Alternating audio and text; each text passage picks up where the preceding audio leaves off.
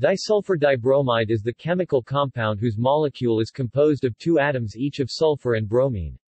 The molecular structure is akin to that of hydrogen peroxide H2O2.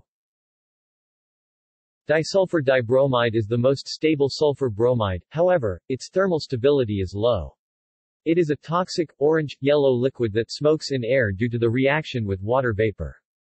In the presence of moisture, disulfur dibromide reacts violently with oxidants, releasing bromide anion and sulfur oxides. In general, its reactivity resembles that of disulfur dichloride.